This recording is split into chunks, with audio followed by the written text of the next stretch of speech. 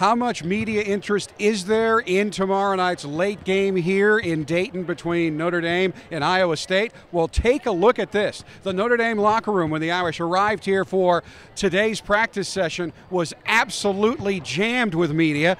Somehow we fought our way through the throngs and had a chance to chat with some of the Irish players. Their three-point shooting ability. I think that's definitely the biggest challenge they pose because all 5 of their guys can shoot the 3. I mean, they're different than any team we've played against all year.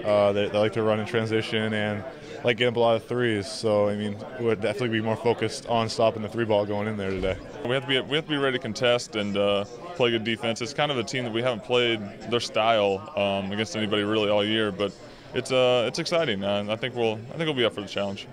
Just Jack and Tom being able to move their feet on those big guys because it's going to be tough. Those guys are stepping out shooting threes, and we haven't seen a 5-man that can shoot threes like they can.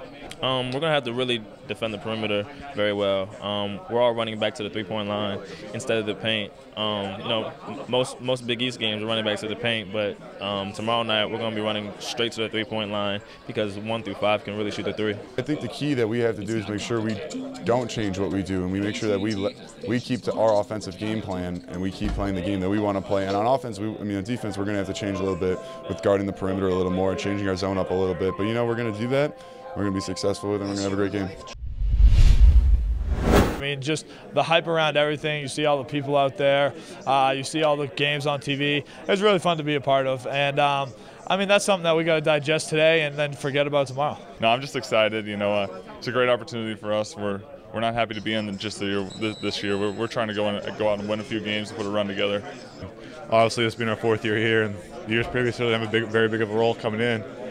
I'm very excited about this opportunity and just trying to get ready to get this started.